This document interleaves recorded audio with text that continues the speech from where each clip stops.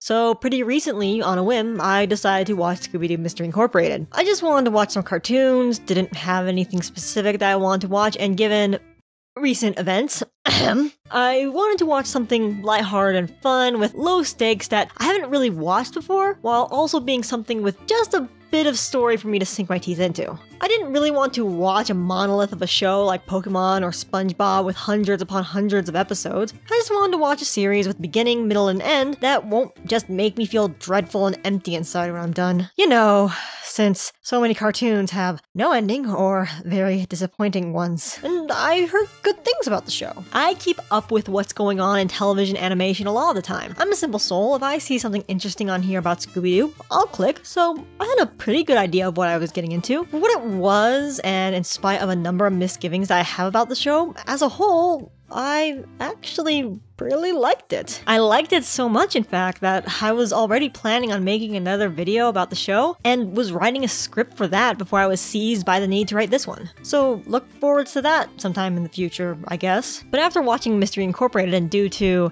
recent events... Hey, what do you two think you're doing? Having a little snack. Duh. No eating in the van. Eating leads to crumbs. Crumbs lead to germs. Germs lead to sick days from work, secretly crippling the nation's economy.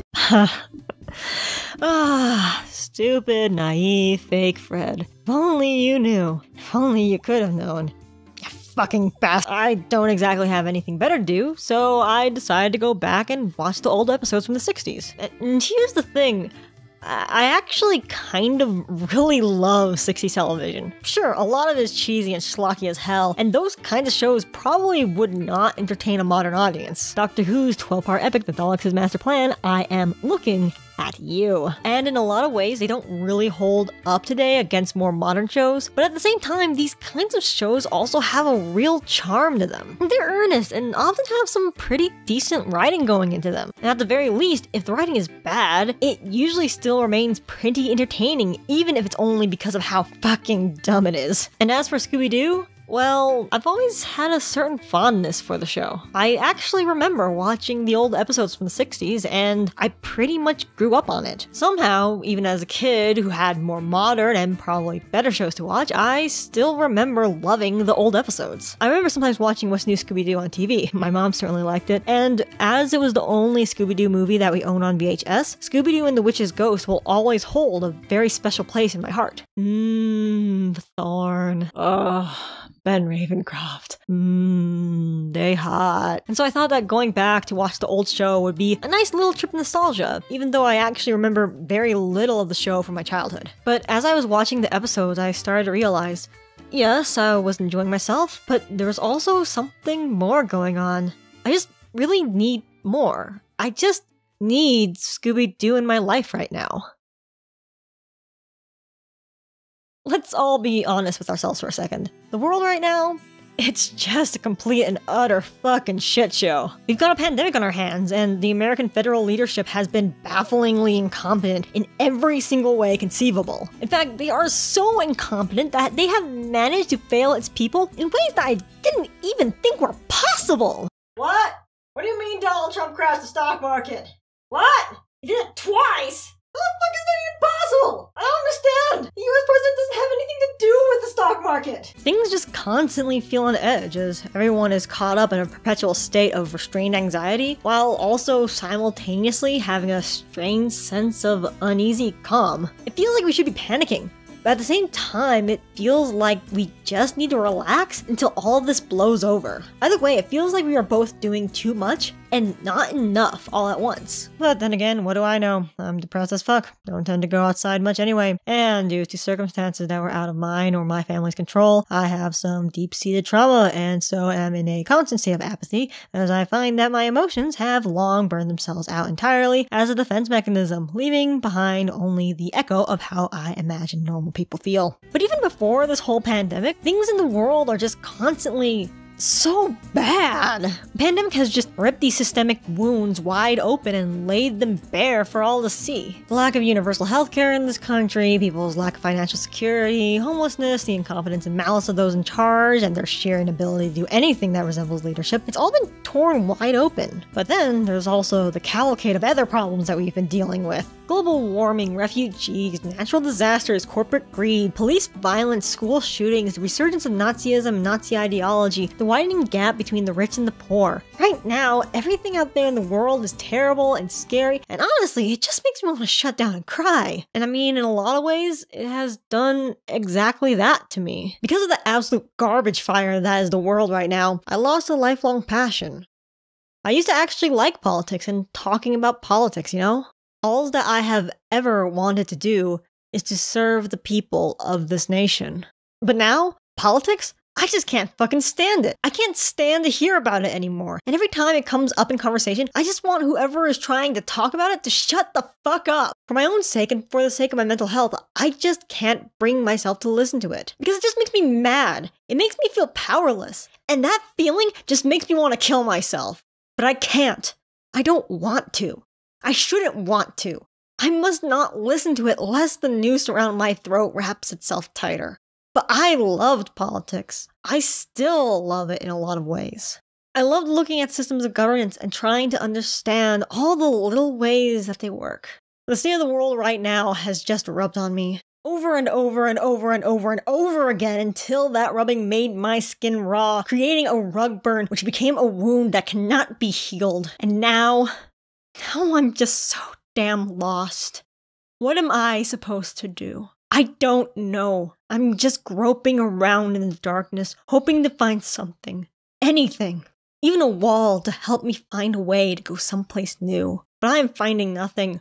I am empty. And I am hopeless. I can't help people in the way I wanted to because it just hurts too much. I don't know where to turn anymore.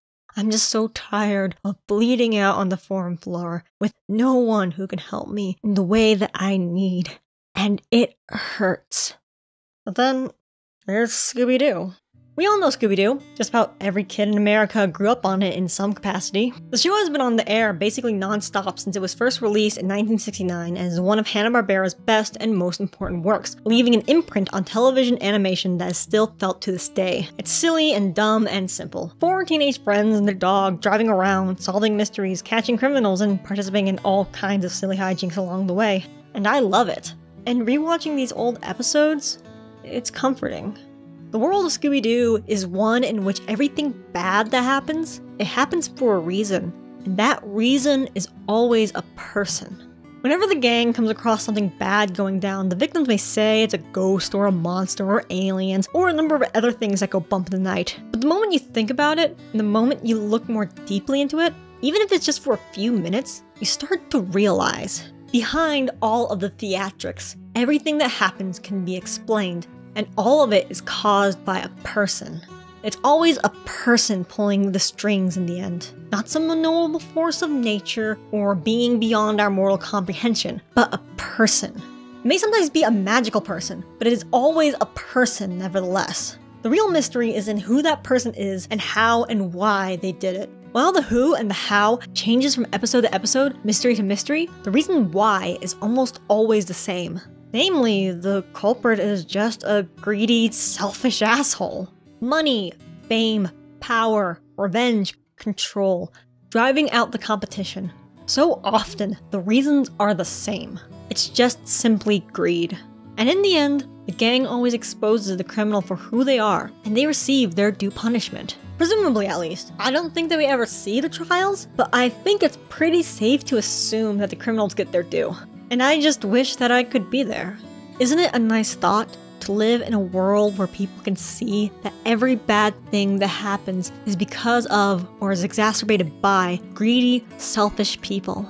And wouldn't it be wonderful to live in a world in which those greedy, selfish people are always brought to justice and are always punished for their crimes? And wouldn't it be nice to live in a world where critical thinking always wins the day and helps get the criminal captured? I want to live in that kind of world. I need the hope that a world like this can exist. Because in the end, the world of Scooby-Doo isn't a fantastical one at all. Sure, it has talking dogs and an occasional magic or monster, but in the end, its reality is really a lot like our own. Yeah, the pandemic wasn't the fault of any human, but how the sickness has been spread and the resulting aftermath, that is entirely caused by people. Global warming is caused and perpetuated by greedy, selfish corporations who refuse to change their ways, hold us captive in forced complacency, and then shift the blame to us, the people, when in reality, we have no true power or choice. All the problems that we face are caused by people. And I just wish that I could live in a world where those people responsible were actually held to account for their actions. But we don't live in that world now, do we? Could we? Absolutely. Are we? No. And through all of this, I have Scooby-Doo, a hopelessly optimistic children's cartoon where the smart good guys always win and the bad guys always lose. I don't just like Scooby-Doo. I really do love this silly little cartoon. And for now, I need it. I need to believe that the world can be better. I want to be in a world where friendship and critical thought always prevails, where justice is always served. I need to believe it can exist, even if it's only for 20 minutes at a time. I need it. And that's just how it is. This world that we live in, it's burned the heart out of me. I'm tired and I'm hurt. The world has taken so much from me. But watching Scooby-Doo, it's like aloe vera on a wound. It's calming. It's soothing. It makes me hope. It makes me believe that things will get better. And with how burned out I am, I need anything that can help ease the pain that I can get. We've got to figure some way out of this mess. Any suggestions? Why not try what I've always done in an emergency? What's that? Panic. Hey there, it's me, Maniac. So, did I succeed in making the edgiest essay about Scooby-Doo that exists on YouTube? Probably. That's what I'm thinking. I don't know. In any case, I just wanted to come in here at the end to say a few words. I just want to let you all know that while yes, I am really depressed as fuck, that I do have a therapist and I do take antidepressants, so you don't need to worry about me. I'm not actually particularly suicidal or anything like that, so you don't need to worry about this being some sort of horrible, say, cry for help thing. I just wanted to get these feelings out there because I feel frustration towards everything that, you know, goes on in this society of ours. And I just had to say something about it. It's cathartic, you know. This video took a long time to make for just no fucking reason. Well, I have a reason, but it's not good. They're not, they're really dumb reasons, but they're reasons, I guess. This probably was not a fun video to watch. This was probably depressing as hell. I know that. I acknowledge that. Yeah, it's certainly a thing, isn't it?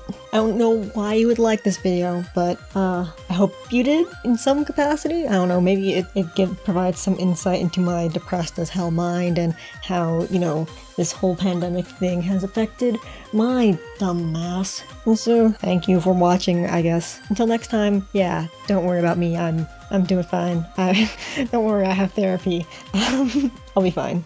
So yeah, until next time, yeah, bye!